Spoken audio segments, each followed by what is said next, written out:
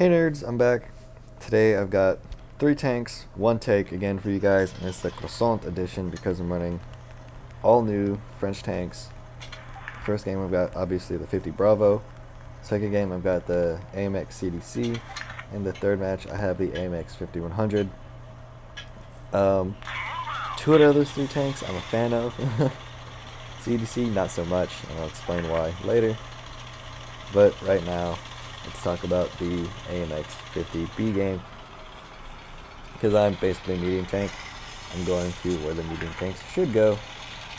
STB, I don't know what he's doing, but he's not going to do much. Going over here with his 254, and we're going to hopefully tear apart the enemy medium tanks that usually come over here, and then be able to get side shots on the enemies at our leisure. When we do get up here, we do not spot any enemy mediums. Looking for shots on things. This E5 is going to be our first target. Because it's got .31 accuracy. When you miss, most of the time is your fault. I try and hit his hull because his turret was aimed at me, and it was a really tiny shot. So that second shot that did miss definitely was my fault. I should have waited a half a second for him to turn his turret. Then I would have done 1200 damage to him instead of about 800. Anyways, you got the 22 or 23 almost second reload, and then you're ready to go. And yes, I realize I have all APCR loaded, but that is because I was playing this tank in a tournament yesterday at kind of control the enemy team, and forgot to switch out the ammo loadout. Yeah, in the tournament, we won when we'd win the first match. The second match we ran like 4 autoloaders and then 3 183s on a rock field. So that was a fun game. Anyways, my T-54 was way overly ambitious, and now trying to find a shot, realized I could shoot through those little boxes, and I put one into the Leopard prototype, but wasn't enough to kill him. So I'm trying to find a shot on anything else, anything useful. This E3 looks like he's gonna oblige. Put 1 shot into him. The prototype spotted again. Try and snapshot. Whizzed barely over his tank. So now I've got to reload. It would have been great to be able to kill him, but what can you do? Should have waited another like 1/10 of a second, then fired. I'm gunning it, trying to close the distance before I get to him, so when I'm there, I'll be reloaded and just be able to pump one right into him right away. I am spotted though, and I find out it was by the waffle tractor. Right about now, there it is. So I put one into his gun shield and set him on fire somehow, and then he gets set on fire and dies because he didn't have a fire extinguisher, or it was not quick enough on the trigger. Anyways, this leopard's trying to play Ring Around the Rosie with me, and I'm trying to get him to come at me, but he doesn't really want to. Worried about that E3 over there if I back up too much. I'm going to try and trick him out, and then juke back, and I get the ammo rack on him because I think it's got crazy weak ammo rack. Still got a shell left. Going to end up putting it in the IS-4. Because why not? Extra damage. And wait. There we go. There's the shot. Lower plate. Easy peasy. Lemon squeezy. Going for the E3 because I figured my team can deal with the IS-4 in the 23 seconds it takes me to reload. Switching to HE because I'm coming up behind the E3. And that big old fat American ass is lovely for HE. I put one into him. I don't see how much damage I do though, and I guess I caught him on fire because he died before, or I put the second shell into him, and I ended up just damaging myself, and had a shell left. I guess the team couldn't deal with the IS-4, and so I ended up killing him for my 5th kill. 4,800 damage, top gun, high caliber, Radley Walters, but I mean obviously I got a top gun because I got Radley Walters. It's kind of comes as part of the package. Anyways, top of the team, obviously. T95 did well. STB he pulled his weight kind of. T54 got way overly ambitious, and then the rest of the team kind of didn't do a whole lot besides bounce some shots. 15 shots fired, 12 hits, 12 penetrations. With especially when you've got all APCR loaded, you're not going to bounce a whole lot of shots with 340 pen. Yeah, I got to switch that to AP. Anyways, did 1100 damage to the E3 in 2 shots because I did set him on fire and just burned him.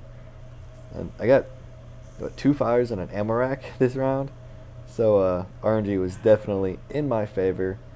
Besides, there's a couple iffy shots that I took that did not go in my favor. So yeah, overall very successful round. In the 50 Bravo, got pretty good amount of credits and experience. I guess not credits, I lost a lot, but I would have gotten a decent amount of credits. And now got a platoon mate. Looks like he wasn't having very much fun in his SP1C earlier. Got one-shotted by Borsig with HE. That's never fun. Yeah. Taking HE by a 150mm when you've got no armor is not ever a good time. But next tank I'm going to play is the AMX CDC because he picked tier 8. And here we go. This is actually the first game that you guys are seeing me play in the CDC, isn't it? Yeah, I don't do very well in it. I've only got about 1700 average damage. My win rate's fine because I'm usually playing it platooned, but it's not a good tank that you can do very well in unless you really think things through. And like I said in my 5100 video, I'm far too aggressive for my own good, and it ends up not going in my favor quite often. Plus, this tank's just not very good in general because the Dracula is based off the CDC, and the Dracula is a tier 7 medium tank, goes 65 kilometers an hour, right? CDC's it's a tier 7 medium tank, sorry. The CDC's a tier 8 medium tank, so it's a tier higher. It goes 8 kilometers an hour slower, has the same amount of HP. They've both got 1250 HP.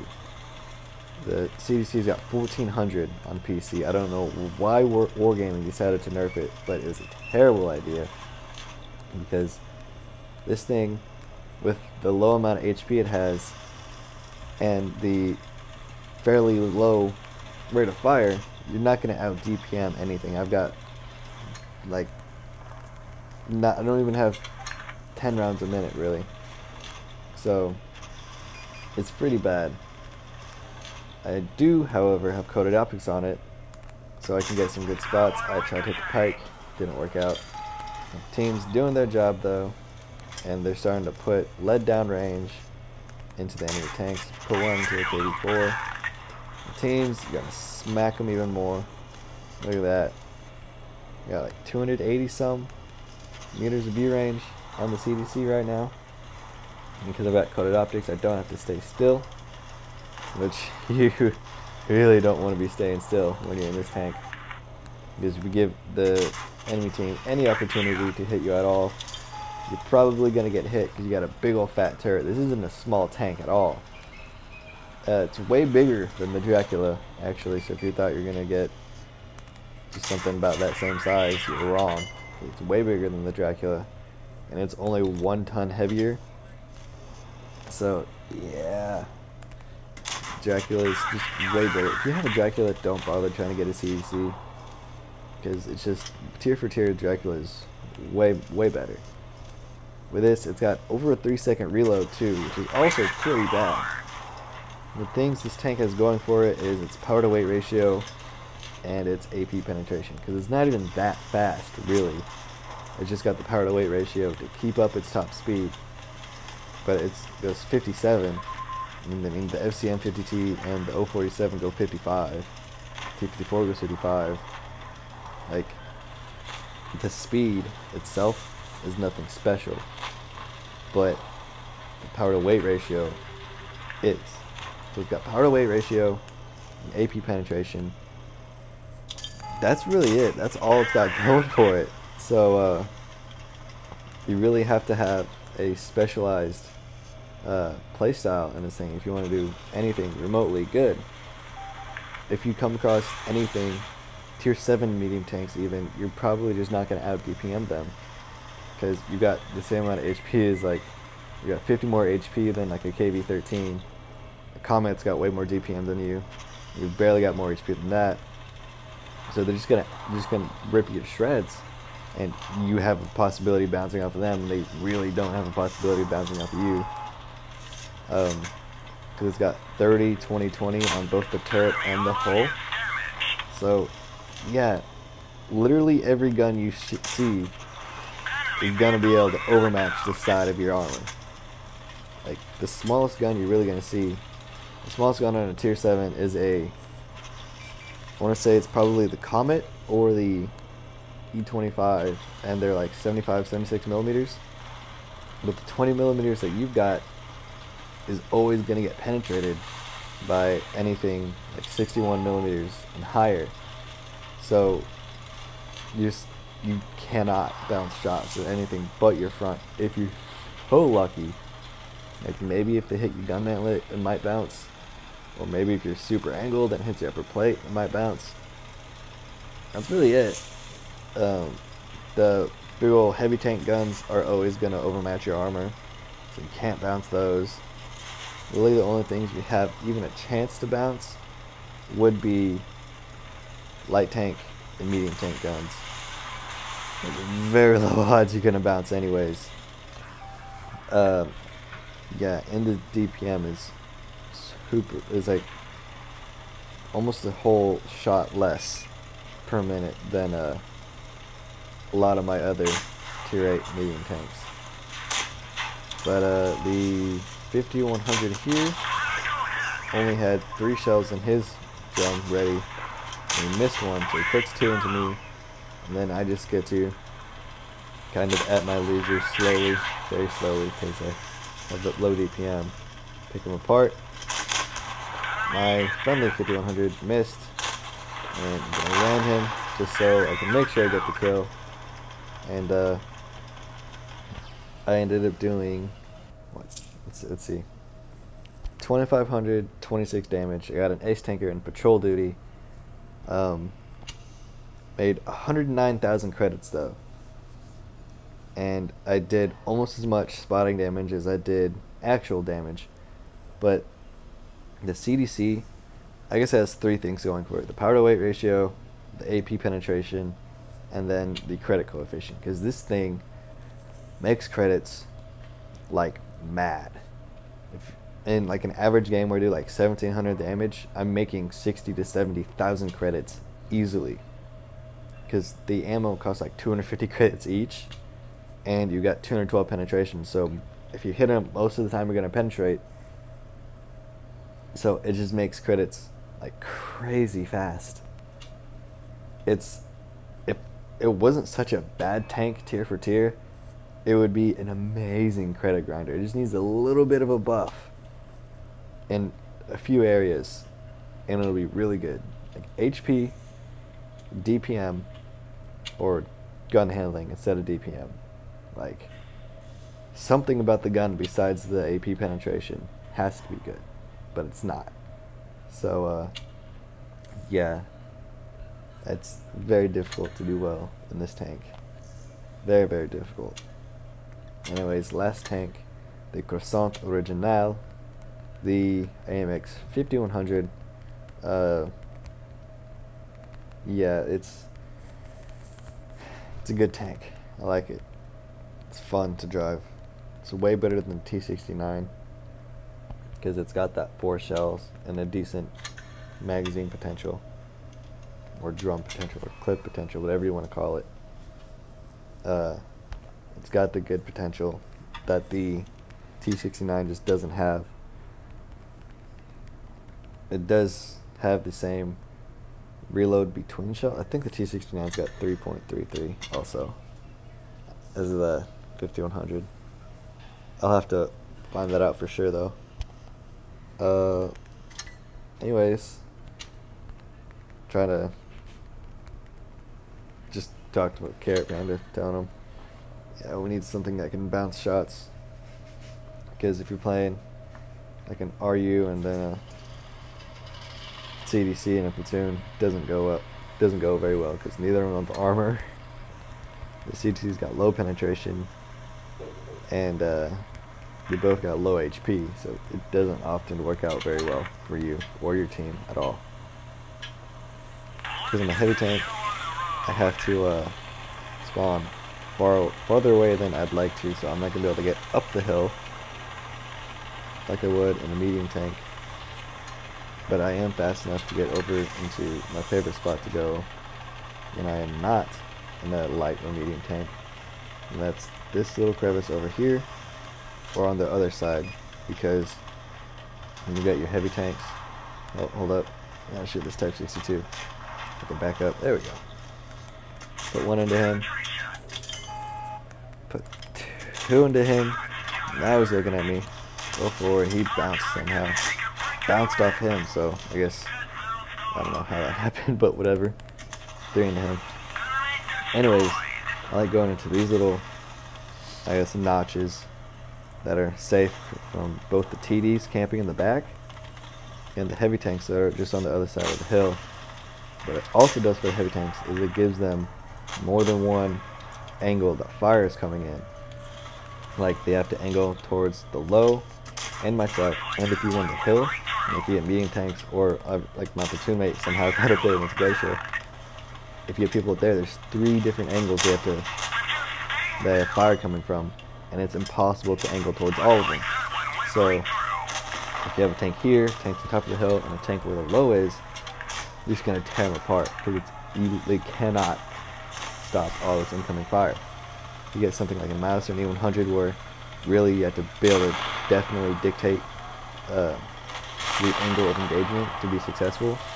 You can just shoot them on the sides of their turrets or track them in the open, and then they're just boned. Anyways, Cap's getting kind of dangerously close, so I'm loading up the APCR. I'm going to go after him. I'm going to get the Cap. They can deal with the heavies. And looks like the Comet has the same idea as me, so he ended up resetting the Cap, but I'm already over here, so I might as well help him. And I'm going to shoot the Hellsinger once, and then full speed ram him, then the Comet finishes him off. The French heavies aren't bad at ramming tanks to death at all, especially the 5120 and the 50 Bravo, because well, 50 Bravo's got a little seam on between the upper and lower plate. It's 250 millimeters thick. Like, that's crazy. So you're not going to penetrate it because it's like pretty much impossible, but it's also got that pike nose, and so it just really helps with the ramming. I was in a training room. I wanted to see just how much you could do with the ram in like the best possible circumstances, and I had a Leopard. We're on Rockfield, and I went to one side of the hill in the middle, and to the other side, and we went full speed down, rammed in the middle. I did 1,202 damage to him, and that's insane. I also did it with a T-57 Heavy, and did 401 damage to him. So it's definitely a very good ramming tank. So it can ram medium tanks, light tank destroyers. Like if you find a ISU 152, actually you can't find those anymore unless there's failed platoon. If you have like a waffle tractor, a grill, any medium tank really, besides maybe the E50M, and then some of the lighter heavies, like if you catch a 5100 on the side, or I don't know, 50 Bravo on the side, or like a T-57 Heavy, you'll do a lot of damage with the ram, and it's really fun to do so. Anyways, this is M16's World of Tanks Blitz replays. Hope you enjoyed my video, and as always, have a nice day.